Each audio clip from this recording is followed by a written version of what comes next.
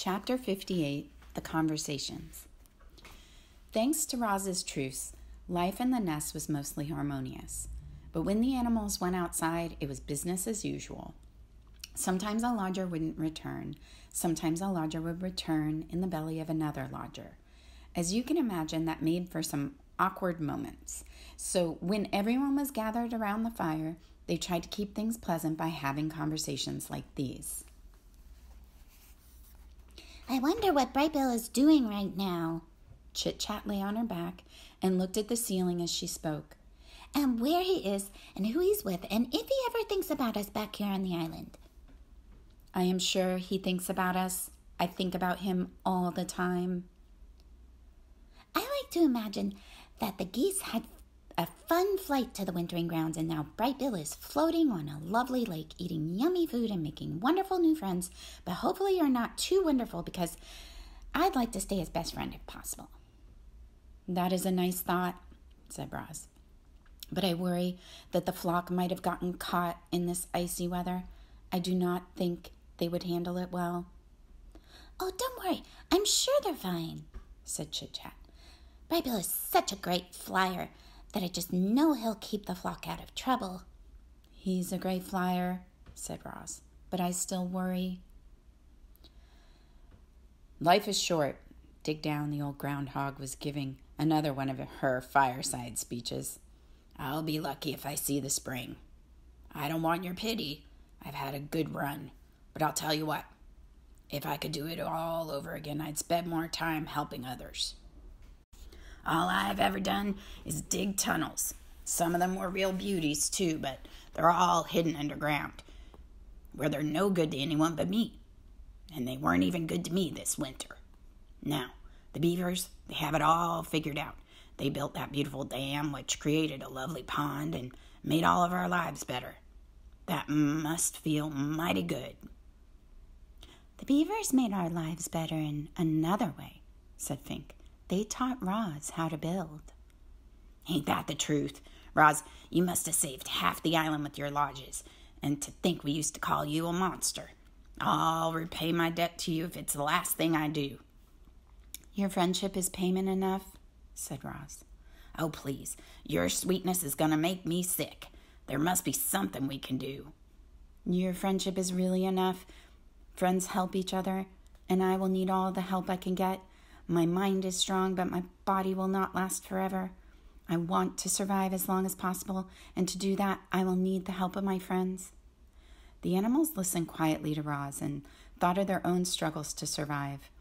Life in the wilderness was hard for everyone. There was no escaping that fact. But the robot had made their lives a little easier, and if ever they could, the animals would return the favor. I have seen 93 winters, far more than any of you. Crag the turtle spoke slowly, but everyone always listened to his words. And I can tell you that the winters have gotten colder, and the summers have gotten hotter, and the storms have gotten fiercer. I heard that the ocean has gotten higher, said Chit-Chat, but I don't see how that could be true. I mean, where would all that extra water come from? You are right. The ocean is higher. My grandfather used to say that long ago, this island was not an island at all.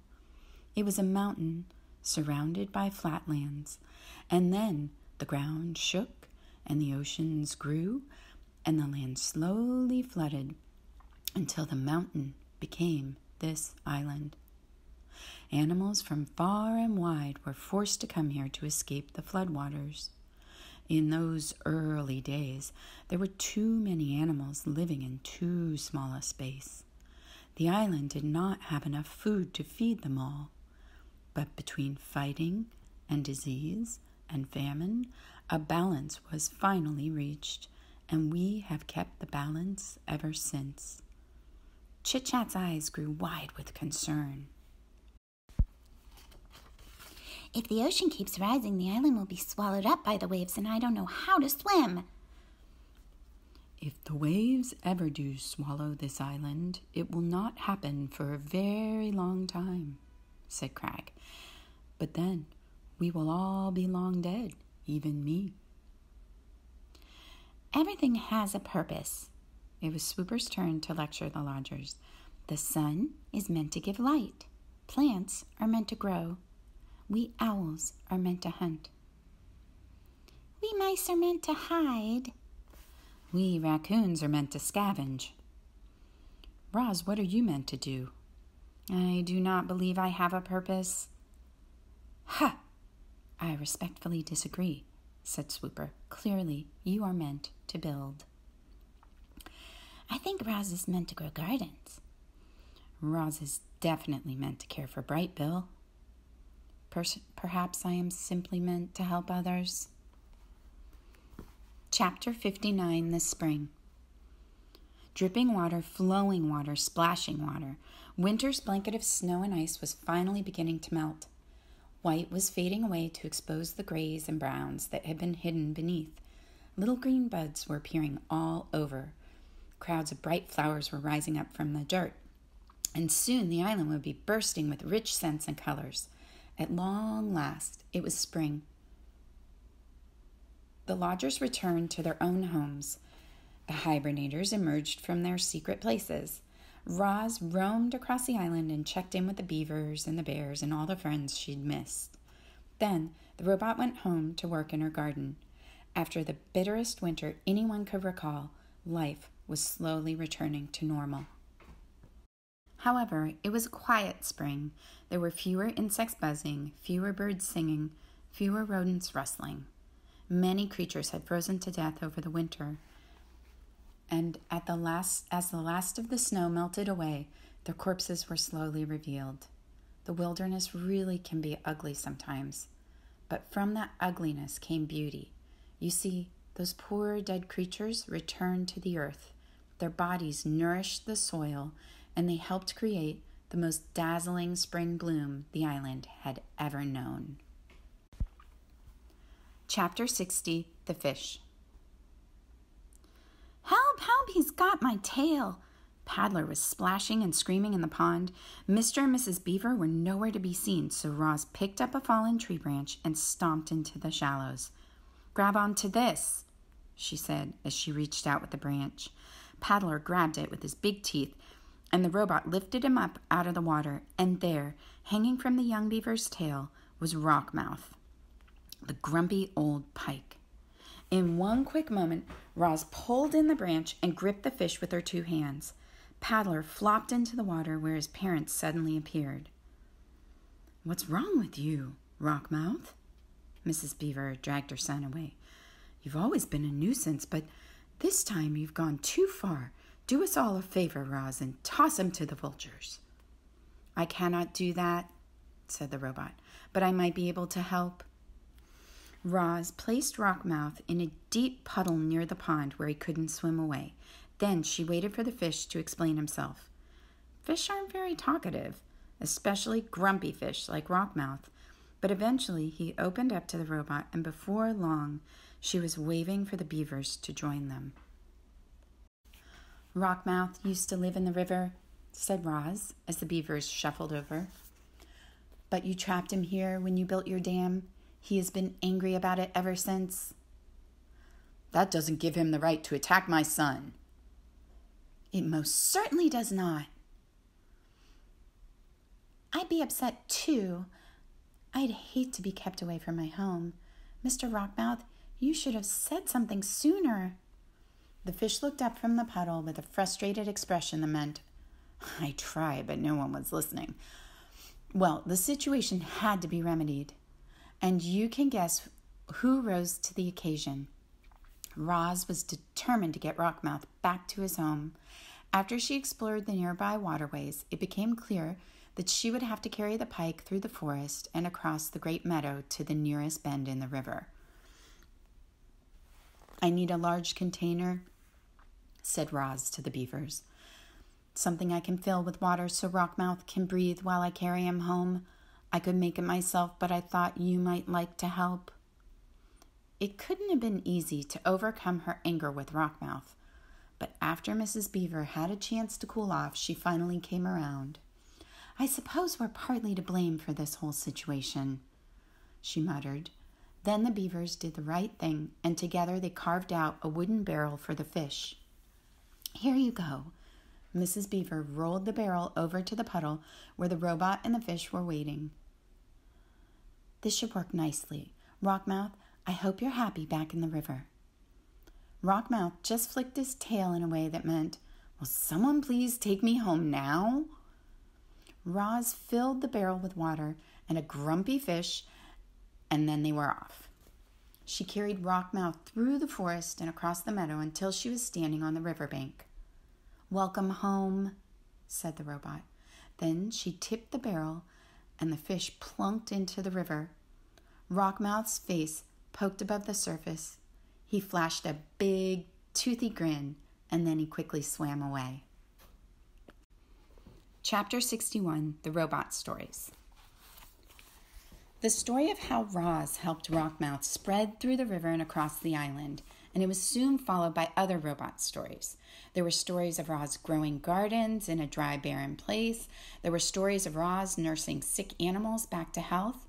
There were stories of Roz creating ropes and wheels and tools for helping her friends, but most of the new stories were about the robot's wildness.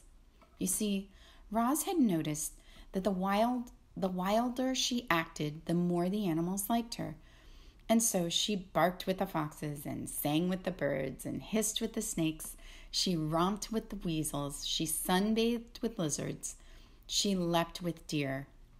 That spring was a very wild time for our robot. Chapter 62, The Return. It was a quiet afternoon on the pond, but the quiet was gradually being overtaken by sounds not heard around there for many months. The sounds grew louder and louder, and then a flock of geese appeared above the trees. Honk, honk, honk. Most flocks of geese move lazily through the sky and trail off in wobbly lines, but not this time. This flock was fast. It flew in a perfect V formation, and it was led by a small, graceful goose. The flock flew once around the pond before gliding down and gently splashing into the water. The geese gathered in a tight group in the middle of the pond. They floated there for a while, softly honking to one another. And then the leader broke away from the others. He swam straight toward the nest, waddled into the garden, and fluttered up to his mother's shoulder. "Welcome home, son," said Roz. "It's good to be back, Ma," said Brightbill. Chapter 63, The Journey. After months of separation, Roz and Brightbill, mother and son, were together again. And they had so much catching up to do. They went into the nest, and the robot built a fire. Then the goose gazed into the flames and told the story of his winter. This is what he said. "We spent the whole first day of our migration flying over the ocean. It seemed like the ocean would go on and on forever. But just when the flock was getting tired, Longneck pointed to some tiny islands on the horizon. We flew down to one of the islands and ate dune grass and rested our wings. After a few days of hopping from island to island, we reached the mainland and continued over fields and forests, and then the snow began to fall." I'd never seen snow before, and at first I thought it was beautiful, but it just kept coming. The others explained that the snow was early, that we were never supposed to see it, but there it was, piling up around us as we tried to sleep at night. Longneck worried that the weakest geese wouldn't survive, and he was right. We lost old Widefoot to that very first snowstorm. We tried to fly around the snowy weather, but we got completely lost, and the weather became even worse. Lakes and ponds and rivers began freezing over. We couldn't find food or water, so we ate snow, and that only made us colder. We had trouble cleaning ourselves, and our feathers became dirty and heavy. The flock was in bad shape, but Longneck kept us moving. "We are geese," he squawked, "and geese keep going." One day we were struggling through a snow shower when we saw something called a farm. It had perfectly square fields and enormous buildings, and stomping her way through the farm was a robot. "She looked just like you, Ma." Longneck sent me over to speak to the robot, but I couldn't understand anything she said. So I just followed her through the farm and around the corner, and then I saw something I never expected. Plants. Bright, colorful plants. I didn't understand how plants could live in such cold weather, but then I saw that they were actually inside a building. I learned later that the building was called a greenhouse, and it had clear walls made of something called glass. The robot pressed a button on the wall, and a door slid open and warm air came rushing out. I hadn't felt warmth in so long that I just had to follow her inside. Ma, it was like summer in there. The air was warm and sweet and sticky, and there were rows and rows of different plants. The robot didn't pay any attention to me, so I wandered around the greenhouse, nibbling on leaves and drinking from puddles. Then I heard a scratchy voice behind me. "If I were younger, I would have killed you by now." I spun around, and there was an old cat. She walked on stiff legs, and her fur was gray and clumpy. The cat's name was Snooks, and she didn't seem very nice. But then she saw the other geese out in the cold, with their faces pressed against the glass, and she told me how to open the door. "You can rest right here," said Snooks as the flock hurried in. "But stay out of sight. The humans aren't as friendly as me." None of us knew what humans were, but we didn't care. We were just happy to be out of the cold. Loudwing was so happy that he cried. The flock drank and ate and bathed and slept and stayed out of the way. Snooks showed us where to leave our droppings so they wouldn't be noticed, and for a few days the greenhouse was our home.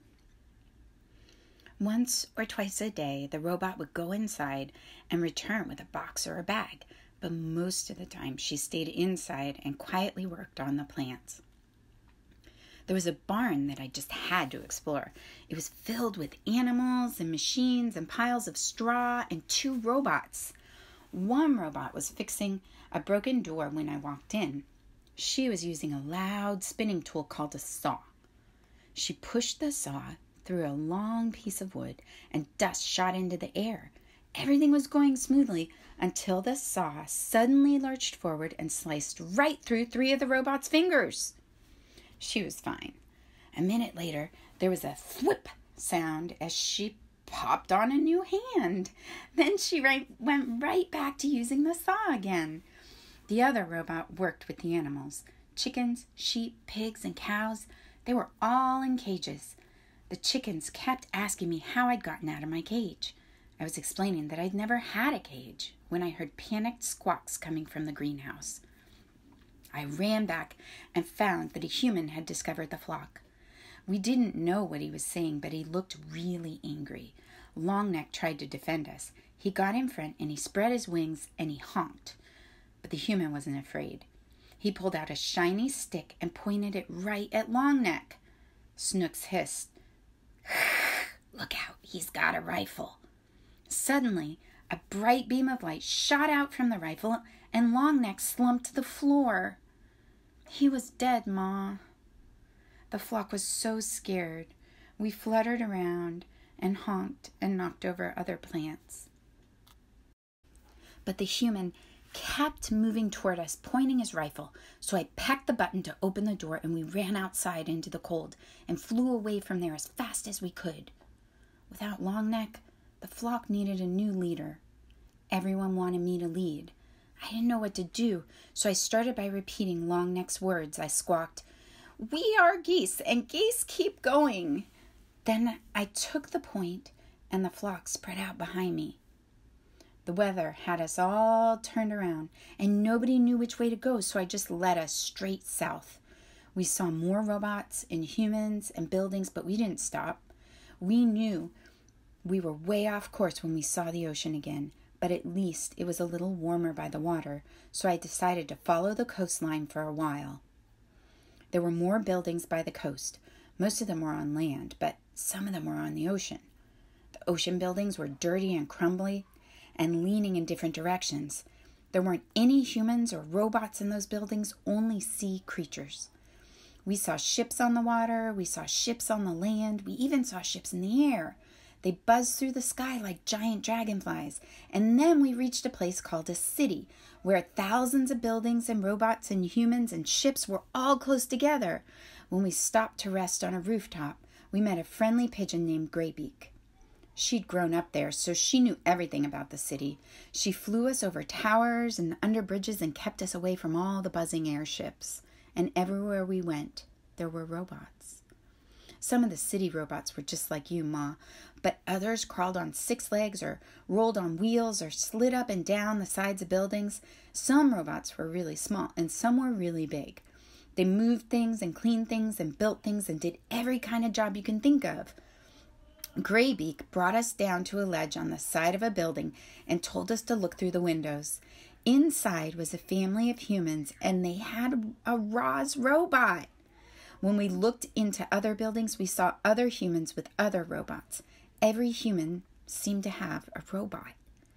I told Graybeak about you, Ma, and she wanted to show us one last place. We flew out to the edge of the city to a really big building called a factory. Graybeak brought us to the roof windows, and we looked down into the factory and saw machines building sparkling heads and torsos and limbs. The factory was building robots. A machine held up a robot torso and put 2 legs under it, and they snapped into place. It put feet under the legs, and they snapped into place. It snapped arms into the shoulders and snapped hands into the arms. A head was snapped onto the top, and the robot was finished. Ma, the robot looked just like you. I think that factory is where you were built. I wanted to watch more robots being built, but it started snowing again, so we said goodbye to Graybeak and continued flying south. We saw fewer robots and humans and buildings and ships. The air became warmer, and the snow disappeared. We started seeing other flocks of geese in the sky, so we followed them to the middle of a wide grassy field where there was a lake and hundreds of other geese. We had finally reached the wintering grounds. After all we'd been through together, our flock had become very close. We kept to ourselves, eating and resting and remembering the geese we'd lost, but after a few weeks we began to mingle with the other flocks. We met geese from all over the world, and they told us about their homes and their migrations and their troubles with the winter weather. Every flock had lost geese on the way there. A few flocks didn't make it at all. Before we knew it, the early spring flowers were poking up, and it was time to fly home. We followed the usual migration route north. We flew over fields and forests and hills, but we didn't see any signs of humans or robots, and that was fine with us. Eventually, we reached the ocean, and then our island, and then our pond, and then I saw you. Chapter 64, The Special Robot.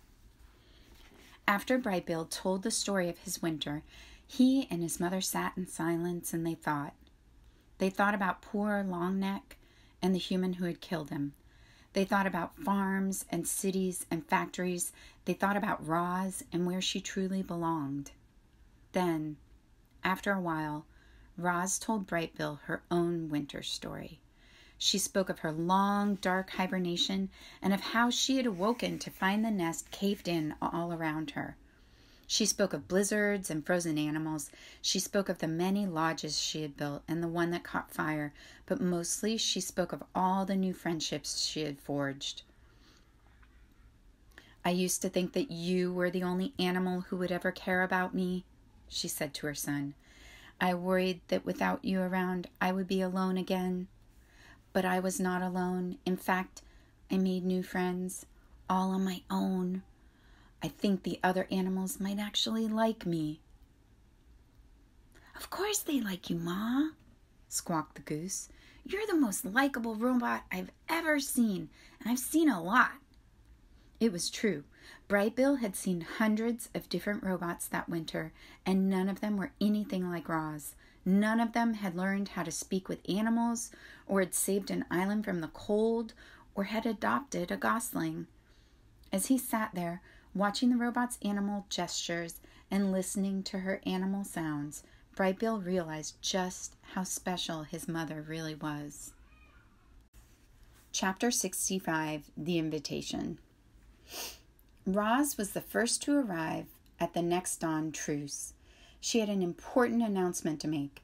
The robot patiently waited in the great meadow as the sky slowly brightened and the animals slowly gathered.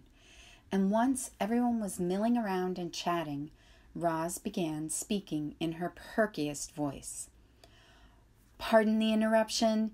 If I could please have a moment of your time." The crowd settled down and listened to the robot friend. "We made it through a terrible winter. A new generation of youngsters is arriving, and my son, Bright Bill, has just returned to the island with his flock. I think we can all agree that there is much to celebrate. So in addition to the dawn truce this morning, I would like us to have another truce this evening. We can call it the evening truce, or better yet, the party truce." The crowd began chatting with excitement. "I have planned a celebration, and you are all invited. I will take care of everything. Just please meet me back here at dusk. Oh, and I have a little surprise.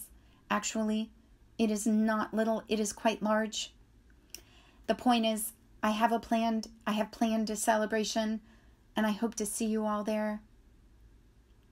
"Sounds great, Roz, but I'm afraid there's one problem with your plan." Mr. Beaver blinked his beady eyes. "The moon won't be out this evening, so it'll be too dark for some of us to see." "You are half correct," said Roz. "Tonight will be moonless, but it will not be dark. I promise. Now, if you will excuse me, I must prepare for our party. I will see everyone back here at dusk. Goodbye." Chapter 66, The Celebration. Dawn turned to day, day turned to dusk, and just as Roz had asked, animals were gathering again in the great meadow. Word had spread across the island that the robot was throwing a party, and everyone wanted to see what the fuss was about. The fuss seemed to be about a giant stack of wood. Roz had spent the day collecting logs and branches and stacking them in a perfect, massive tower. The animals crowded around it, trying to imagine its purpose. And then they saw a golden light flickering in the distance. Roz emerged from the dark forest. In her hand was a flaming stick, which she held up like a torch. She was camouflaged in thick mud and clusters of wildflowers, but her camouflage wasn't for hiding. It was her party dress. The animals watched as the robot glided across the meadows, surrounded by a warm glow. "Thank you all for being here," she said as she joined the crowd. "1 year ago, I awoke on the shore of this island. I was just a machine. I functioned. But you, my friends and family, you have taught me how to live. And so, I thank you." "No, thank you," shouted a voice. "You have also taught me to be wild," said the robot. "So let us celebrate life and wildness together." At those words, Roz heaved her torch high into the air. It soared up, up, up, and landed at the very top of the wooden tower. A ball of fire burst toward the night sky, and suddenly the meadow was bathed in firelight. Hundreds of shining eyes watched as bright flames crept down the sides of the tower and embers floated away on the breeze. The animals stepped toward the bonfire, eager to feel its warmth, and then stepped back, afraid of feeling too much, and soon everyone was moving. The deer started leaping, the foxes started trotting, the snakes slithered, and the insects buzzed, and the fish jumped up from the river. Bright Bill led all the birds into the air, where they wheeled around the bonfire like a tornado of feathers. Roz sprang into the wild dance, her shaggy dress shaking and swooshing with each movement. It was a wild party, and it took our robot to make it happen. Roz and the animals partied all night long. They were so busy singing and laughing and dancing that they didn't see the cargo ship as it sliced past the island. But the ship saw them. It saw the towering bonfire. It saw the robot. And then it quietly continued through the darkness. Chapter 67, The Sunrise. By dawn, The bonfire had dwindled into a smoldering hill of ash. Everyone else had gone home, and only Roz and Bright Bill remained in the meadow. They lay in the grass together, watching as the soft light of morning crept up from the horizon. And then Roz said, "Let us go for a walk." The robot and the goose hiked and flew up to their favorite spot on the grassy ridge. But then they kept going. They followed the ridge to the mountain and climbed all the way up to the craggy peak just in time to see the sunrise. "I climbed up here once before," said Roz, as the sun's first rays warmed her body. "I sat on this very rock, looked out at the island, and thought I would always be alone, but I was wrong." "Are you happy, Ma?" The robot thought for a moment. "I am. I'm happy too." Bright Bill closed his eyes and felt the wind and sun. There was a slight chill in the air that made him feel alive. Everything seemed just right. And then he heard a distant buzzing sound. The goose squinted to the south and saw a familiar shape in the sky. He turned to his mother and said, "Ma, there's an airship flying this way."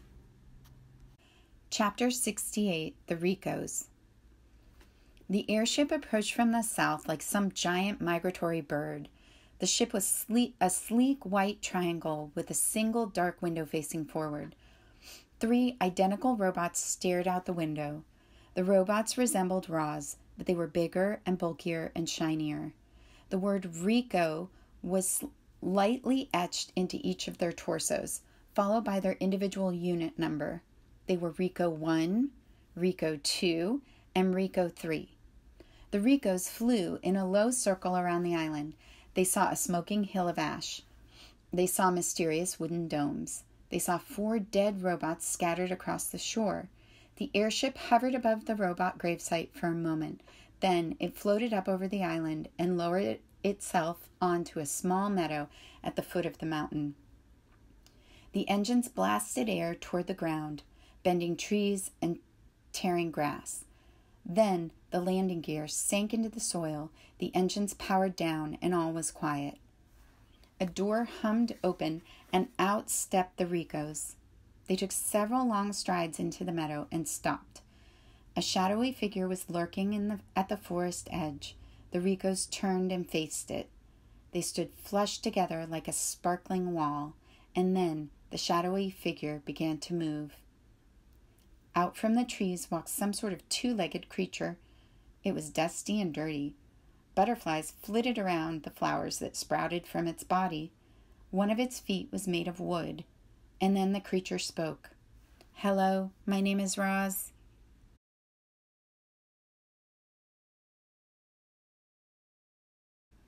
Chapter 69, The Defective Robot. "Hello, Rosum Unit 7134. We are the Ricos. We are here to retrieve all Rosum units." The cold, flat voice came from Rico 1. He and his partners stood absolutely still and kept their glowing eyes locked on their target. "There are 4 others," said Roz, "but they are dead." "We have already located the remains of the other units," said Rico 1. "We will collect them later. Now, come with us." The 3 Ricos motioned Roz to the airship, but she didn't move. "Where have you come from?" The Ricos turned and stared at Roz. "Do not ask questions," said Rico 1. "Where will you take me?" "Do not ask questions." "Why must I leave?" "Do not ask questions." "I will not go anywhere until I get some answers." There was brief silence as Rico 1 computed his next move, and then he began to speak. 1 year ago, a cargo ship carrying 500 Rosum units was sunk by a hurricane. 495 units have been retrieved from the ocean floor. We have come here in search of the last 5, and we have located them. Rosum Unit 7134, you are the property of Tech Lab Industries. We will return you to the factory where the makers will refurbish you and sell you to a work site. You will then live on that work site indefinitely. Now come with us." "But I live here." That is incorrect. Rosm, Unit 7134. Any further resistance will be proof of defectiveness, and we will deactivate you. But Roz had more questions. Who are the makers? What is my purpose? Why can I not ask questions? This unit is defective, said Rico 1 to his partners. Commence deactivation. In perfect unison, the Ricos stepped toward Roz. They raised their blocky hands, ready to restrain their target, ready to shut her down with the press of a button. But a loud squawk and a streak of feathers cut them off. Stay away from my mama! Bright Bill swooped into the meadow and started hopping around, ready to defend his mother. The Ricos stopped and looked down at the goose. Of course, they didn't understand his words. They heard only meaningless squawks. And then they heard their target squawking back to him. Bright Bill, get out of here, said Roz in the language of the animals. These robots are dangerous. What do they want? They want to take me away. The Ricos stared at their target, trying to understand why she was exchanging noises with a goose. And then new noises began rising up. Rustlings and shrieks echoed from the forest. Animals were gathering. Their wild voices called out to one another. Roz needs our help. Those robots want to take her away. We have to do something. The uproar in the forest grew louder and louder. The Ricos peered past Roz toward the mysterious noises, but only saw foliage. Suddenly, shadows swept across the meadow, and Bright Bill's flock dove onto the Ricos. The geese furiously flapped and pecked and wrapped their wings around their robot faces, clinging to the Ricos like feathery masks, distracting them, blinding them. Bright Bill turned to his mother. Run!